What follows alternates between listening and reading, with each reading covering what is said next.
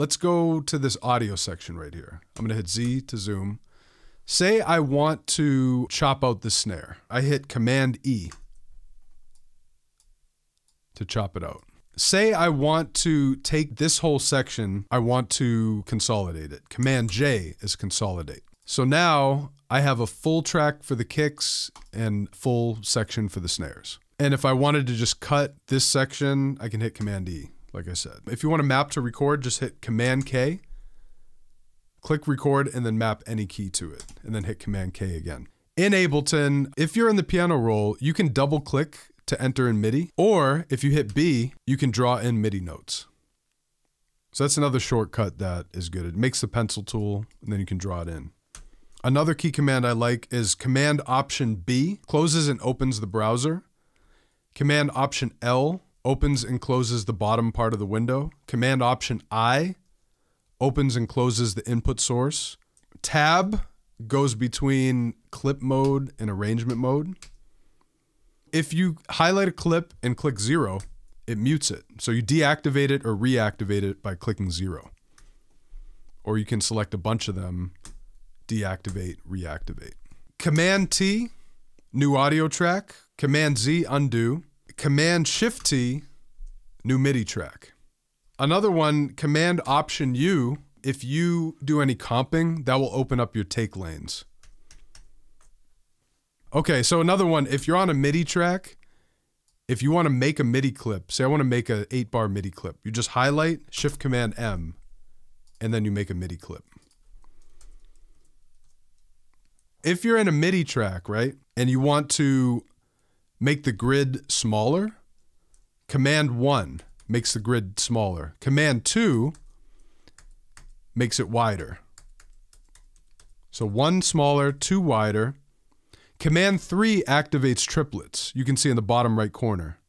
So we're in 1/16 triplet, and then Command 3 regular. Command 4 turns off the grid altogether. So you know the grid is off when you see the dotted lines, and then Command 4 to turn on the grid. So Command 1, 2, 3, and 4. Command Option O. So this is the overview bar. Command Option O turns off or on the overview bar.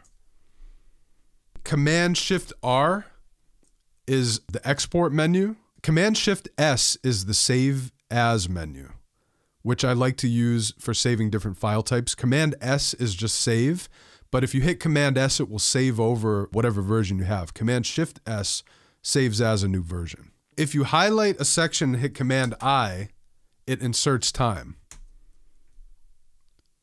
So say I want to insert this much time, Command I, boom, inserts time at the beginning. If I highlight a clip and hit Command D, it duplicates that clip. If I highlight a section and hit Command D, it duplicates that section, but it overwrites whatever's next. If you want to duplicate this section without overwriting the next section, Command Shift D duplicates the whole section, and it pushes everything after it to the side. So it makes a whole new section, Command Shift D. Command Shift Delete deletes that whole section. So if I delete this, boom. If I want to just delete this section, highlight that, deletes the whole section. Command Option R opens or closes the returns. If you want to transpose MIDI notes, hold down Shift up, transposes up, and Shift down, transposes down. Obviously, you know, you can move the notes by hitting right or left. So if you're zoomed in, you can hit Command Option and a little glove comes up and you can click around the track. I normally don't use that, but that's kind of dope. That's pretty cool. I didn't know about that.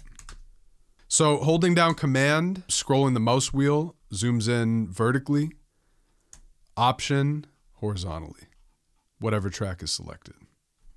And then, like I said, HW, height and width. If the grid is on, it snaps. So as I highlight, it snaps in blocks. Command 1, even when you're here, makes smaller grid. Command 2, bigger grid. Command 3, triplet, and Command 4, the grid is off. So if the grid is on and I'm highlighting, say I want to zoom into a specific section, like the grid is activated, but say I just want to get a little piece of the note. If you hold down Command, it temporarily turns the grid off so you can get very granular with your selection. Or you can just turn the grid off, but I tend to like to hold down control when I'm selecting so I can get granular with it.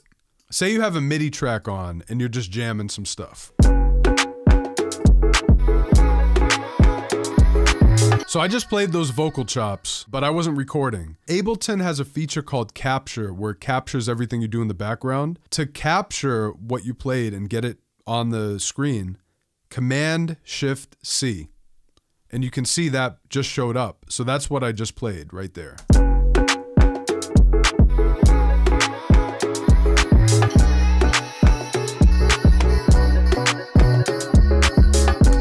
I love that feature. That is my favorite feature in Ableton. It completely changed the way I made music. Now I don't record stuff in a lot of times. I just play it in and hit Command-Shift-C. Those are just some key commands that I use and you guys use. Those are just some good ones. Those are some good key commands. I thought it would be cool to talk about those, and it's cool that everyone's chiming in with some of you guys' favorite key commands. DECAP.